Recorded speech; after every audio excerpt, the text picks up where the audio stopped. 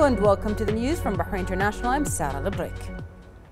His Majesty the King's representative for humanitarian work and youth affairs, His Highness Sheikh Nasser bin Hamad Al Khalifa, congratulated Al Rafah club on winning Nasser bin Hamad Premier League 2020-2021 title for the 13th time in the club's history. His Highness stated that the new achievement of Al Rafah club reflects the advanced level of the team and the great levels presented by the players throughout their careers in the competitions, in addition to the efforts of the technical and administrative bodies to reach this level. His Highness Sheikh Nasser stressed that these achievements is a result of the continuous follow-up of the club's board of directors headed by Sheikh Abdullah bin Khalid Al Khalifa and their keenness to create the ideal atmosphere leading to the team's crowning with the league title. He expressed wishes to the team for continued progress and success in the upcoming competitions.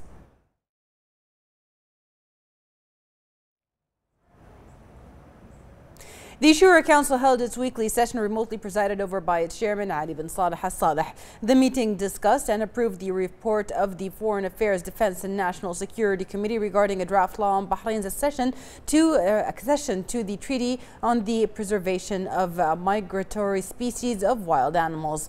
The Council also discussed and approved the report of the Financial and Economic Affairs Committee on a draft law amending the Letters and Electronic Transactions Law. It has also discussed and approved the report of the Public Utilities and Environment Committee on a draft law amending the Civil Aviation Regulatory Law. The Council then approved to hold an extraordinary session on Wednesday.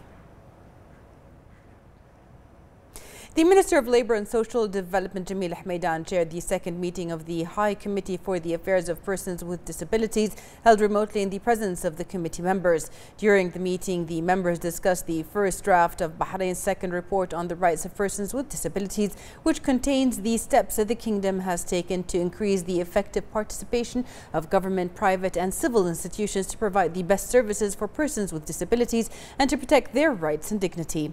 The meeting also studied the National Strategy for the Rights of Persons with Disabilities and reviewed the outcomes of the first meeting of the Joint Gulf Supreme Committee to organize the 6th Theatre Festival for Persons with Disabilities.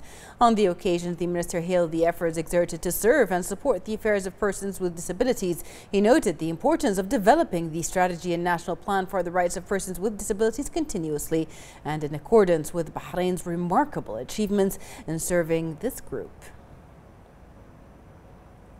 The national vaccination campaign continues to witness a wide turnout of citizens and residents. The Ministry of Health announced that 652,170 had taken the first dose of the vaccine, while 516,480 had taken the second. The ministry renewed its call for the community to commit to all precautionary measures and take the initiative to register for the coronavirus vaccination.